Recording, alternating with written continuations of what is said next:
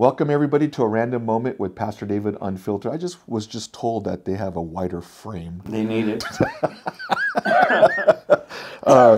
We see our different background. Want to welcome those who've joined us, and we have a nice little setup here, and I think it's pretty cool. And so, I hope you guys enjoy this new setup that we have. And today, Pastor, I wanted to ask you about a particular scripture and how that plays within the church, and even maybe into ministry for those who are watching that maybe serve in ministry or even just providing for the home. And in 1 Timothy chapter 5, verse 8, it says, "But if anyone does not provide for his own, especially for those of his household, he has denied the faith and is worse than an unbeliever." The Bible's clear about laziness. And so can there be laziness and doing the work for the Lord? Do those things, does it repel, or can that work together? I have a real difficulty with the idea of a lazy minister. You know, when the Apostle Paul speaks concerning ministry, he'll use terms or words like work or labor in the ministry. He gives testimony concerning himself, how that he labored night and day, how he did so with tears, that he didn't want to be dependent on people's support. He wanted God to support him and in various ways. I mean, there's just too many scriptures that relate to ministry as work, and that slothfulness should be no part of any minister's life, John. So the ministry is labor. You have long hours. You spend much time in not only giving messages, but you put a lot of time into people's lives. And then there's the things like travel and then the amount of hours that you'll put into staying up late, talking to people. You were with me just the other day, and you were part of that. You saw how long a day really can be in a minister's life. You know, where I got to bed at 11. I fell asleep at 1. Actually, the meeting ended at 11, and I fell asleep at 1. So, but that's the normal part of ministry life that many people are not aware of. So anybody who is serving God is a full-time servant of the Lord and doesn't have set hours necessarily, because there are times that it'll last longer. Sometimes it's less, but behind all of the actions, there's not a slothfulness at all. There's a continual drive that you have. So a man who doesn't labor, doesn't work, a man who is lazy and perhaps expects others to supply his need, and that's improper. During the time of Christ, you had rabbis who very often would have a job as well as receiving support from people. You know, Paul speaks of himself as being a tent maker, and he worked with his own hands, he said. So no, I don't believe that slothfulness or laziness is really has any part in a minister's life.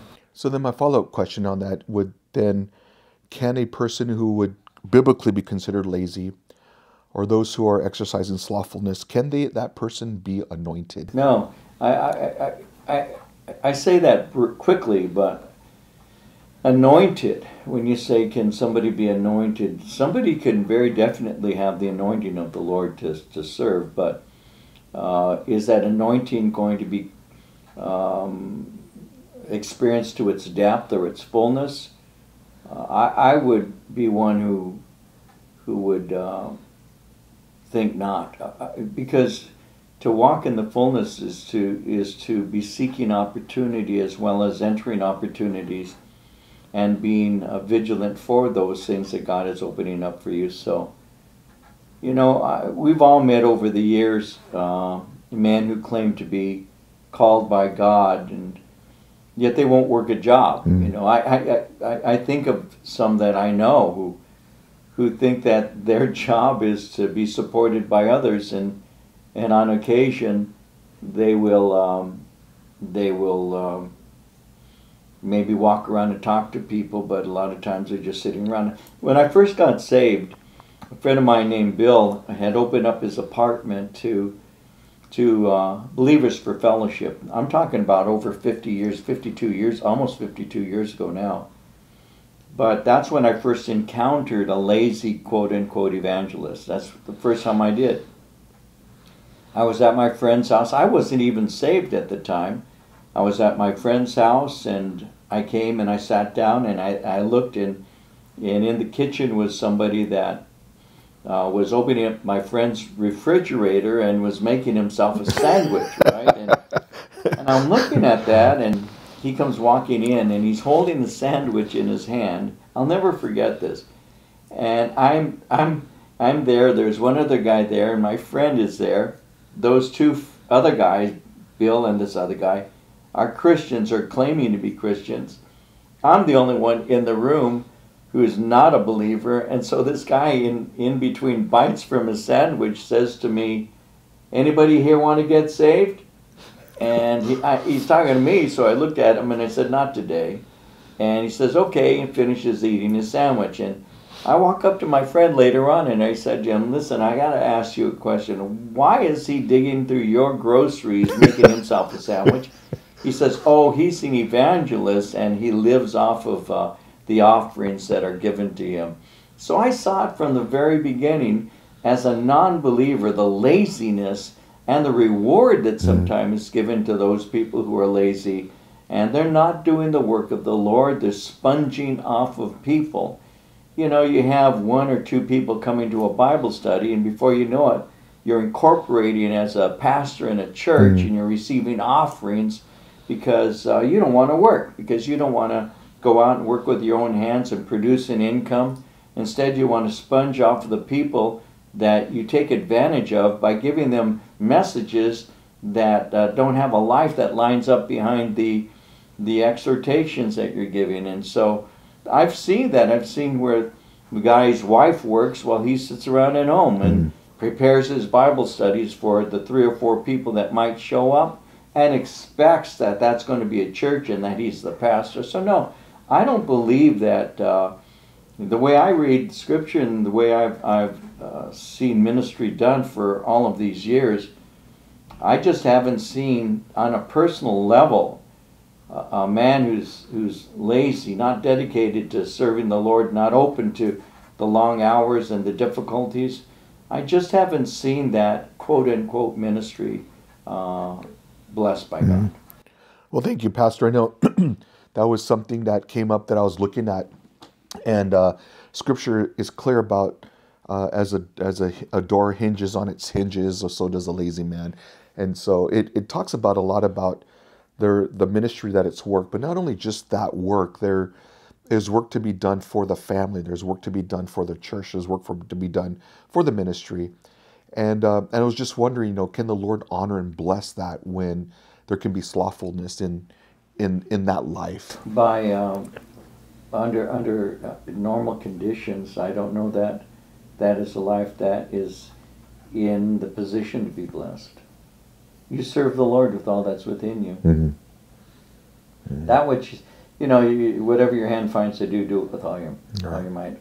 No matter what it is, eating or drinking, whatever it is that you do all as unto the glory of the Lord. Amen. And so a life sold out to Jesus is a life that's busy for Jesus. Amen.